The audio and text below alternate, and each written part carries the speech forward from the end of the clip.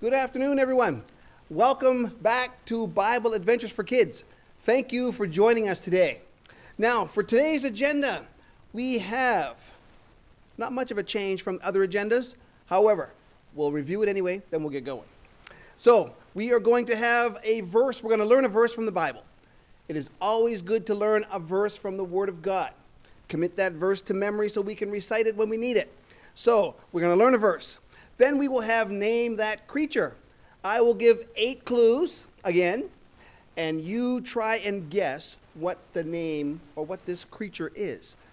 If you get the answer, yell it out loud so everyone can hear. So this is kind of a little bit of a competition.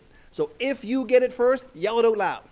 So we'll have a verse, we'll have a Name This Creature, and God is the greatest designer. We will talk about many different designs. Well, we'll pick one today and show how God is the greatest designer. And then we will have a lesson for the day. So we'll get started with our verse. Now I'm going to say the first part, and then I would like you to repeat with me, to say it along with me. But today we're going to do something a little bit different. I want you to use your finger. So I'm going to get you to point your finger. Put your finger up like this, and get ready to use your finger. Okay. Today is September 20th, 2020. 9/20/2020. So, finger up. Trust in the Lord. Finger pointing up. Trust in the Lord. So we'll have actions to go along with this verse, and that may help us to remember it. So, with your finger pointing up, trust in the Lord. Repeat that with me. Trust in the Lord. And one more time. Trust in the Lord. Finger still up. The second part will be with all your heart. With all your heart. Say it along with me. With all your heart. Now, both of them together. Trust in the Lord with all your heart. Next part. And lean not on. We're going to wave our finger like this. Lean not on. Okay, say it with me. And lean not on. And lean not on. Let's do these 3 parts together. Finger up. Trust in the Lord with all your heart. And lean not on.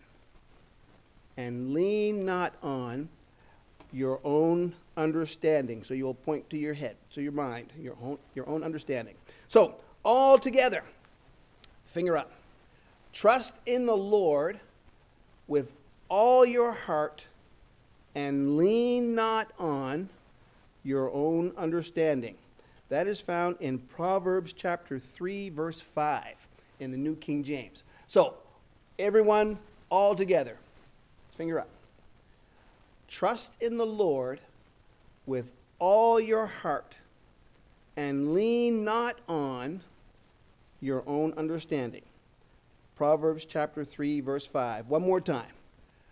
Trust in the Lord with all your heart and lean not on your own understanding. Proverbs chapter 3, verse 5. So now we're going to go all the boys, and then we'll do the girls. You know what? We did the boys last time. Girls first. Girls first. Finger up. Trust in the Lord with all your heart and lean not on your own understanding. Proverbs chapter 3, verse 5. Okay, boys, join with me. Finger up.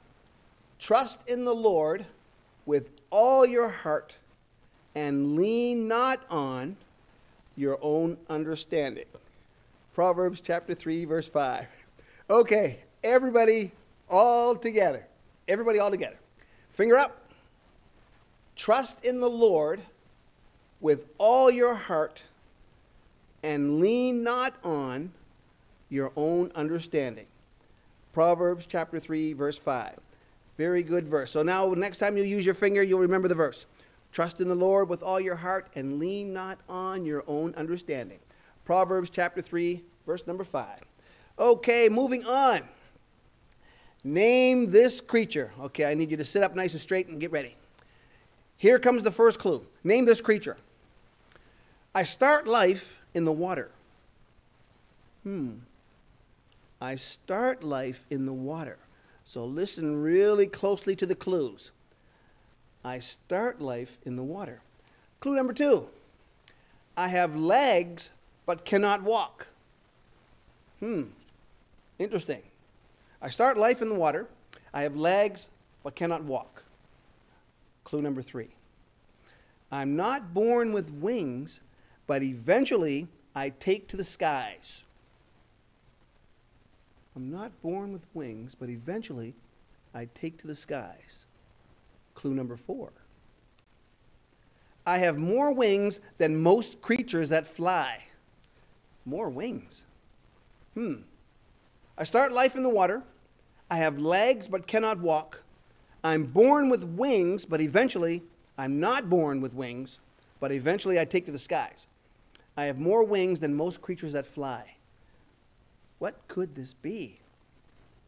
My wings flap 30 times per second, and I can fly up to 36 miles per hour. So it can actually fly pretty fast. Next clue. I am totally harmless to humans. I'd just like to check them out. So we have 2, 4, 6 clues so far. 2 to go. What do you think it is? Number 7. I have 2 eyes. Each eye has 30,000 lenses. For us, we have 2 eyes, but we only have 2 lenses. This creature has 2 eyes, but each eye has 30,000 lenses. Let's do a review before we go to the last clue. Number 1, I start life in the water. I have legs, but I cannot walk. I'm not born with wings, but eventually I take to the skies. I have more wings than most creatures that fly. My wings flap 30 times per second, and I can fly up to 36 miles per hour. I am totally harmless to humans. I'd just like to check them out. I have 2 eyes. Each eye has 30,000 lenses. And this is the final clue. Final clue. Are you ready? Final clue. In England, I am called a water dipper. In England, I'm called a water dipper. If you said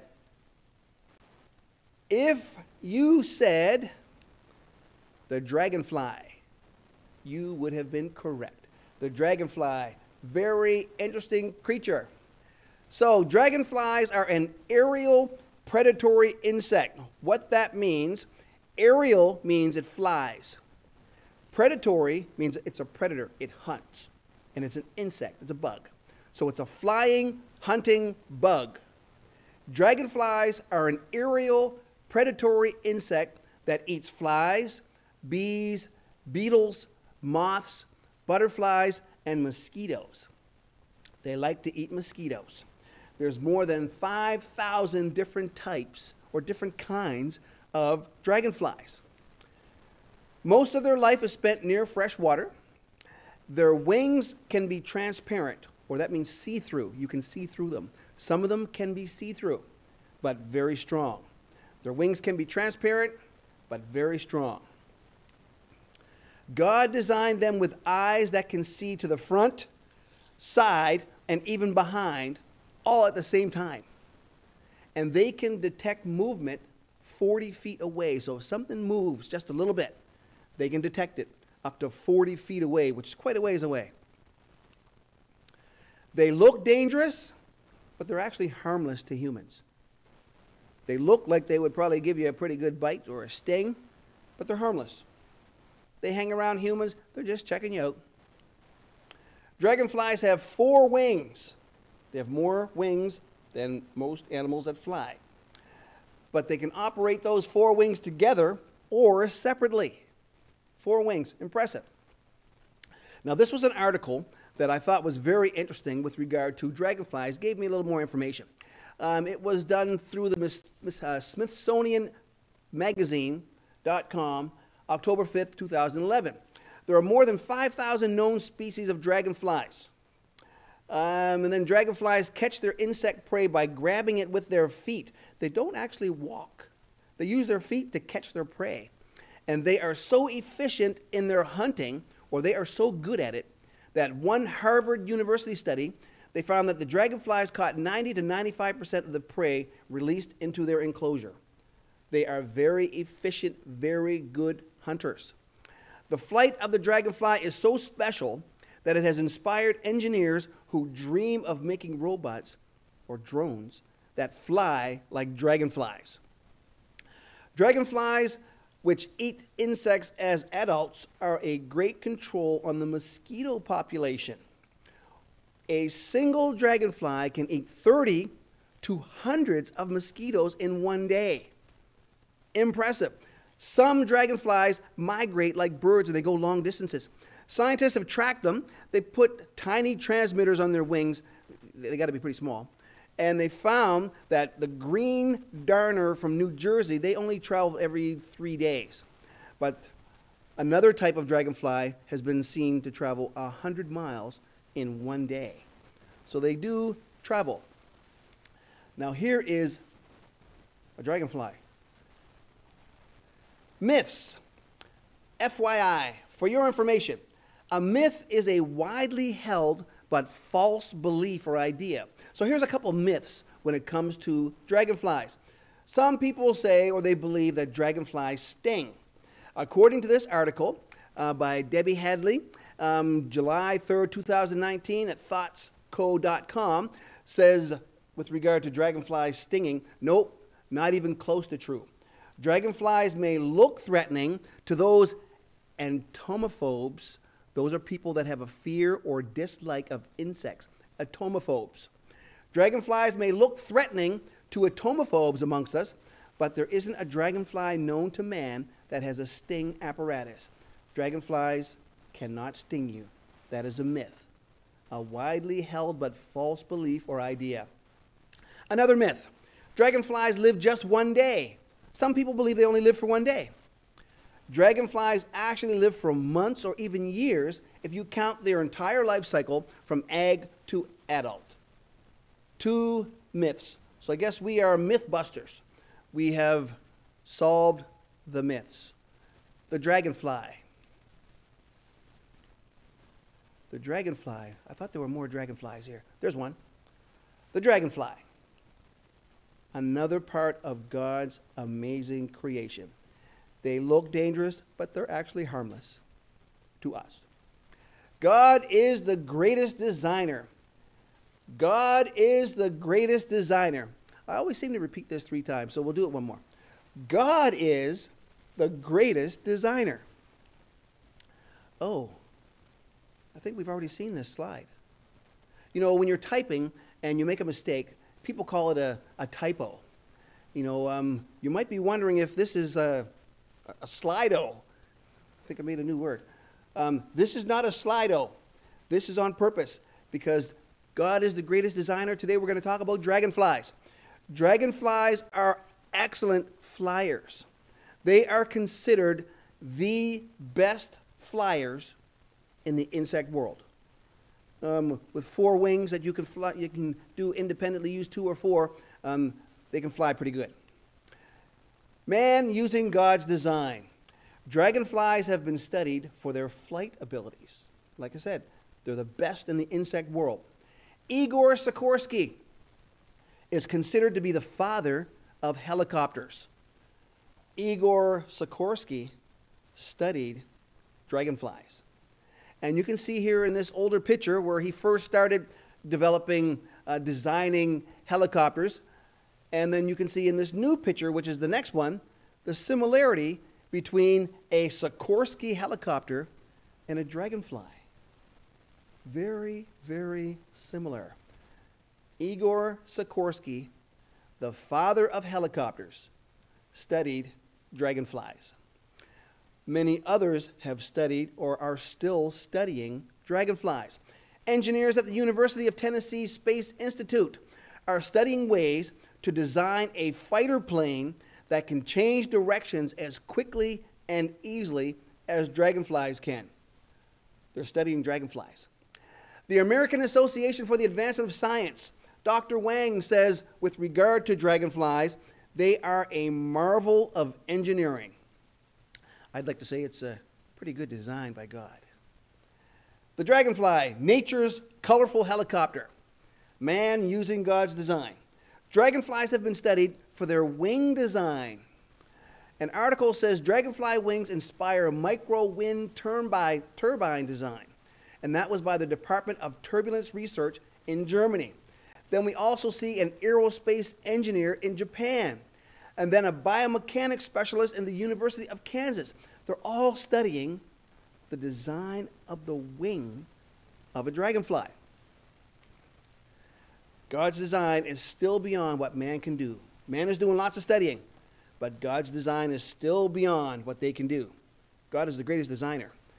Dragonflies and helicopters, both, can fly forward, backward, sideways, and hover. Both can. Pretty cool. However, dragonflies can also glide for 30 seconds. And they believe that it has to do with a part of the wing called the pterostigma that assists in gliding. So dragonflies and helicopters can fly forward, backward, sideways, and hover. But dragonflies can glide for up to 30 seconds. Helicopters don't glide at all. So let's, just for fun, do a little bit of a comparison here. We have man's design, which is the helicopter, and then we have God's design, the dragonfly. Let's do a little comparison. The largest helicopter has a propeller span of 99 feet. The propellers are what assisted in its flying. The propeller span is 99 feet, almost 100 feet, which is amazing. It's huge. A dragonfly, the largest dragonfly wingspan is about 7.5 inches. So man's design takes up 99 feet, and God's design, 7.5 inches. Let's do another comparison here. A pilot who flies a helicopter has 2 eyes and 2 lenses, like us. But a dragonfly has 2 eyes, but 60,000 lenses. And just to think of the size of a dragonfly, to have 60,000 lenses, 30,000 in each eye. 30,000 of something in each eye. Incredible how small each lens has to be. This is a Chinook CH-47F, the largest and strongest helicopter. This helicopter can lift its own weight, and I think it's somewhere around 26,000 pounds. This helicopter is strong enough to lift its own weight. Actually, some of us can't even lift our own weight. This is a strong helicopter. When it comes to the dragonfly, God's design, a dragonfly can lift 15 times its own weight. It's a little bit of weight, but it's 15 times.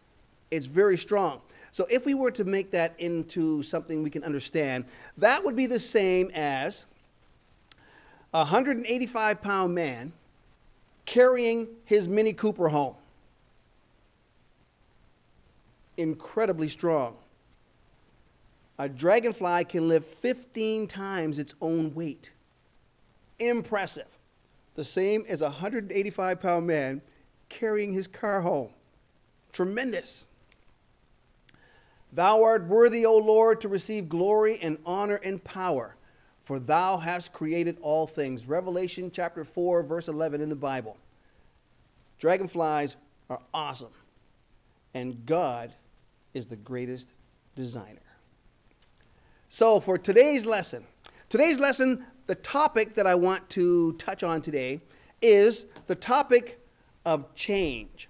Now, I have a few things that I want to show you and tell you about how they have changed. So I want you to come up really close. I have a couple things to show you here.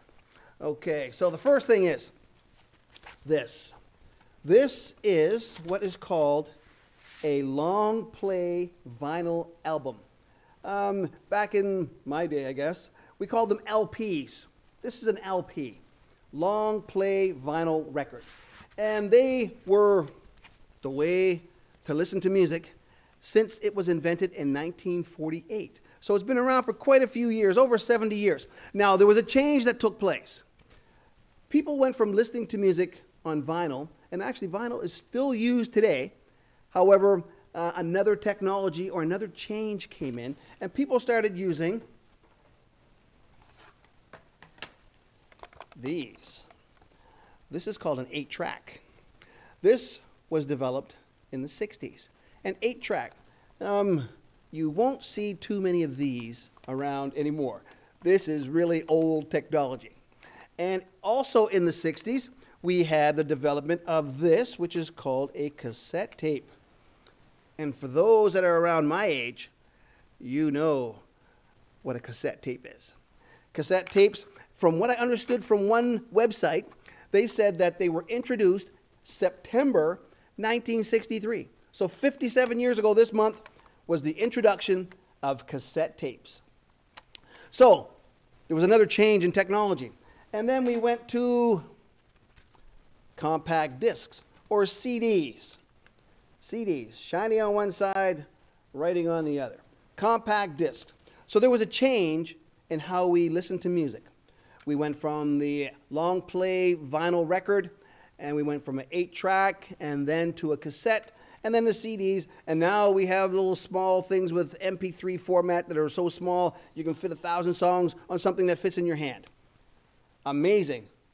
Lots of changes. There's also been changes in how we watch movies.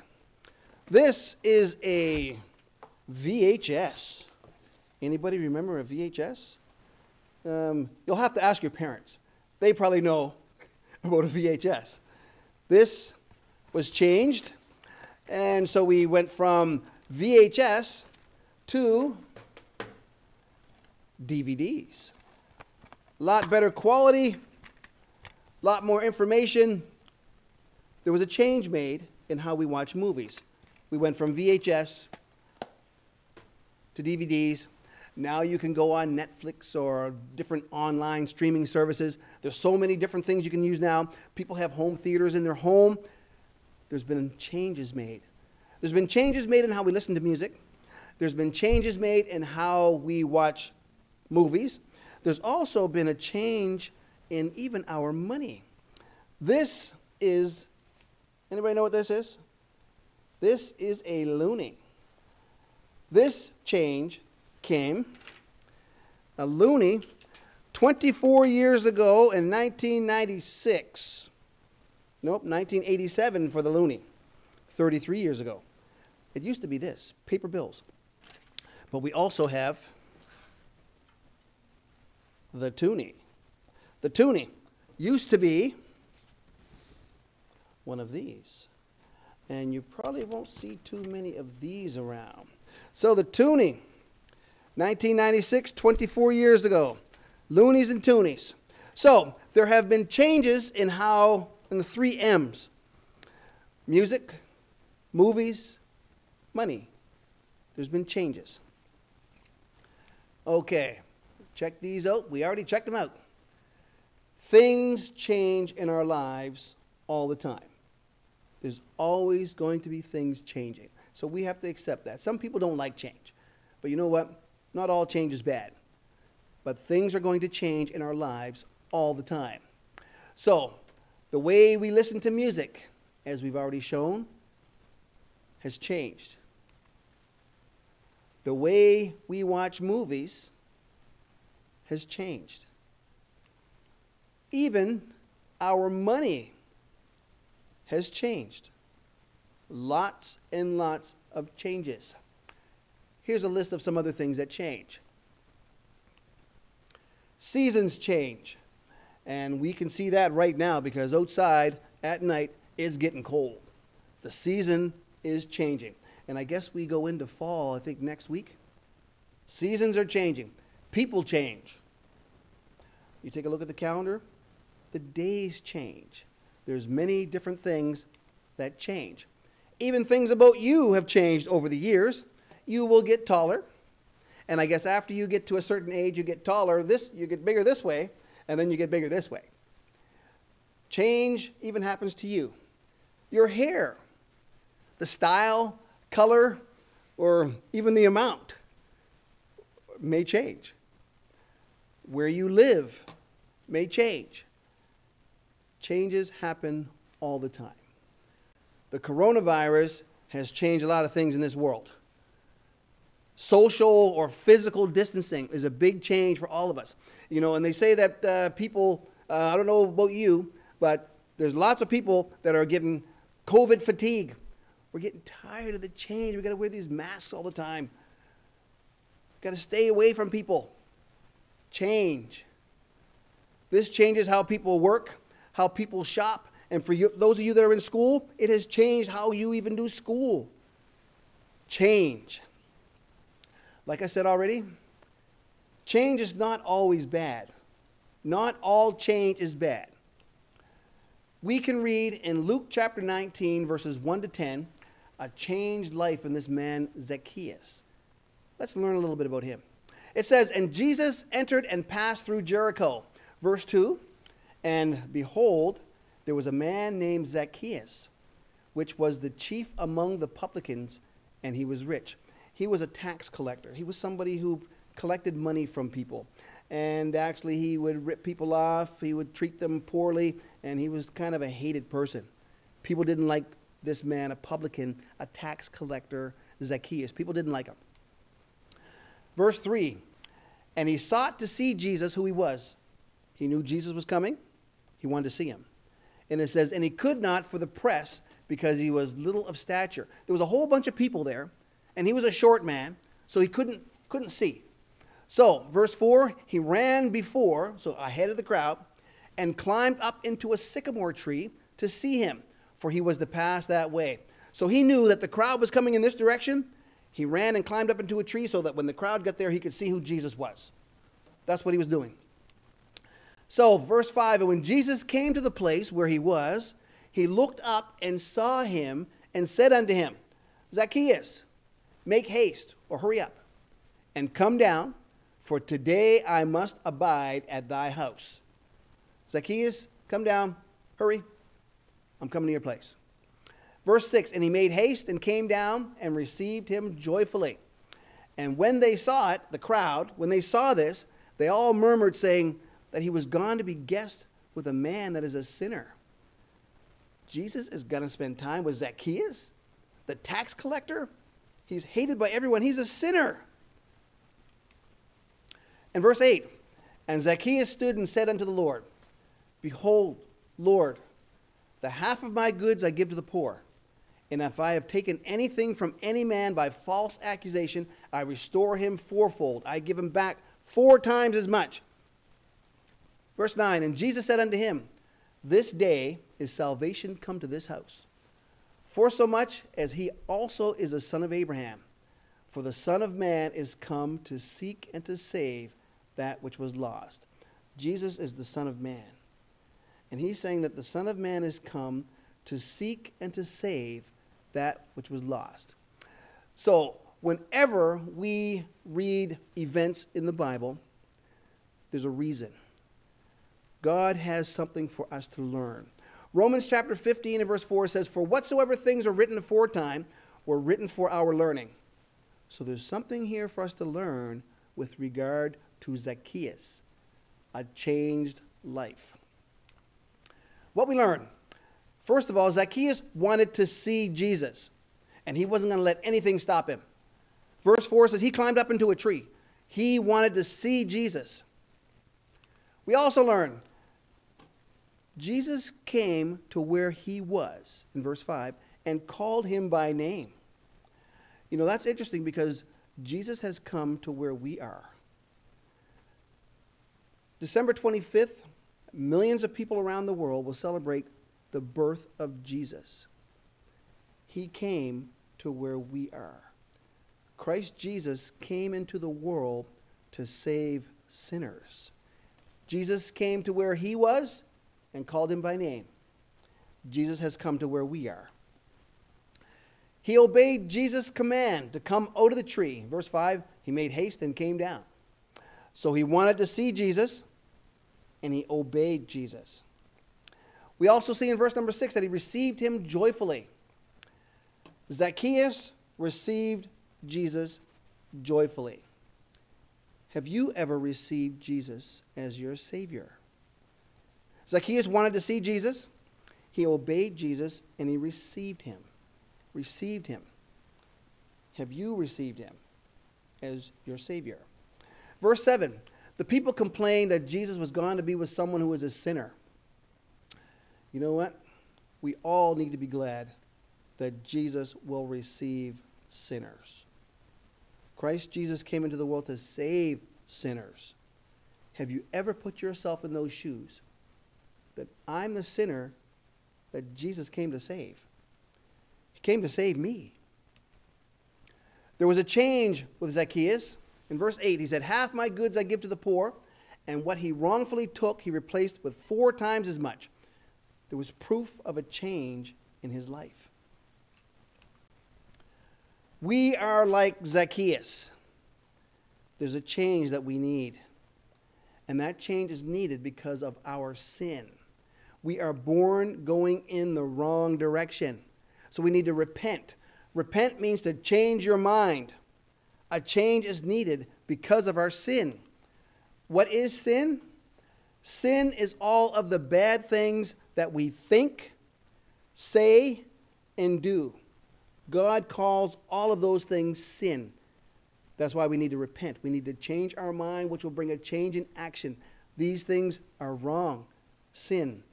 The biggest change that could happen to you is getting saved.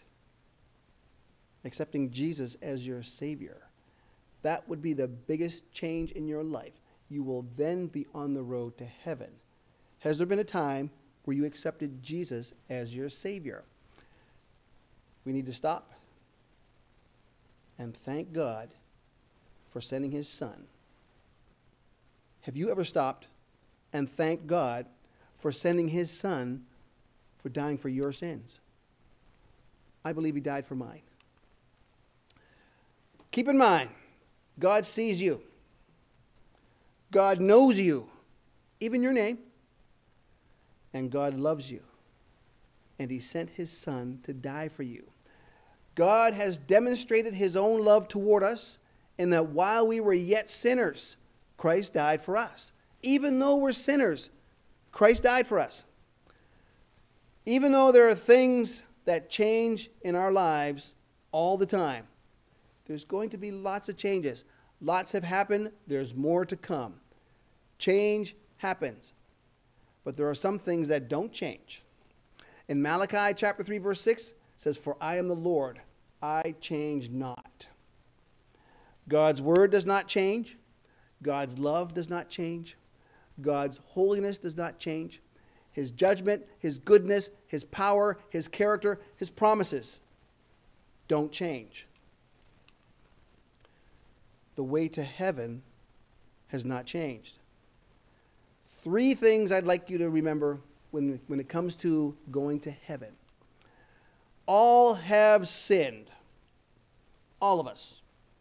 All have sinned and come short of the glory of God. We do not meet God's standard, which is perfection. We fall short. All have sinned. Romans chapter 3, verse 23. We are all sinners. However, Christ Jesus came into the world to save sinners. 1 Timothy chapter 1, verse 15. So keep this in mind. Let's just focus on this for a second.